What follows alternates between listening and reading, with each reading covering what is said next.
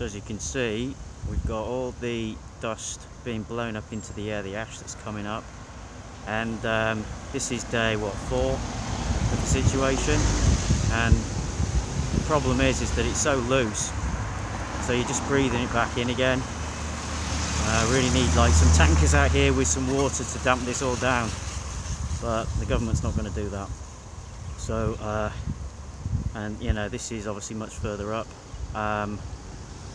so yeah, God knows what it's like down in Batangas and Lemery and those places. But yeah, that's why we need these masks.